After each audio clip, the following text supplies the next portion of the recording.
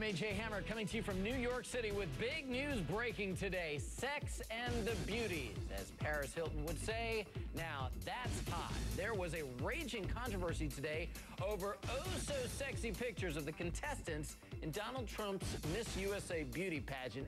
Right now in Hollywood, someone who certainly knows all about the Miss USA contest, Shauntay Hinton, who won the title back in 2002. And also right now in Hollywood, Shaun Robinson. Now, Shaun has hosted Miss Teen USA. Shaun is also a weekend co-host and correspondent for Access Hollywood. Now, Shauntay, I got to talk to you about this because you were Miss USA back in 2002, and they weren't doing this back then. How would you have felt if they asked you to pose in photos like those wearing nothing but fishnets and lingerie? I would say game on. I think that I don't see racy, smacy women in these photos. I see women who are super comfortable in their skin. I mean, my goodness. This is a brilliant ploy on behalf of the Miss Universe organization for branding and marketing, but it's just that. You know, you have a choice. That's how Miss USA was started in the first place. Some of these girls, if they didn't appreciate these photos, they could have chosen not to have taken the photos.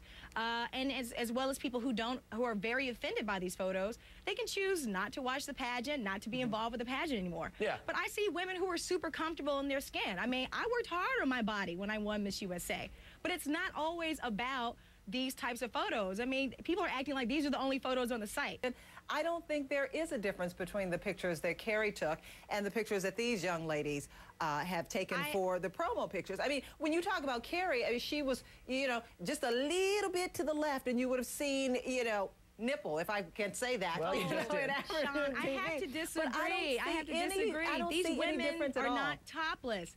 These women are not topless. I think that this issue is totally irrelevant. Is there a difference between being topless and then being in fishnets and, Shaun, you know, with the shirt open? There's no difference between what they're wearing and a two-piece bathing suit. Hold on.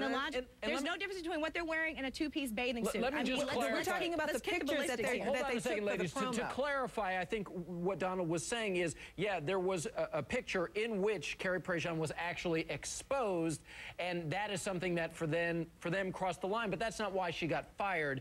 Of course, in these pictures, nobody is fully exposed. We do have to leave it there, but I so appreciate you both being here. Shauntay Hinton, the conversation was just getting good. Thanks so much. I need to say. All right, as we move on tonight.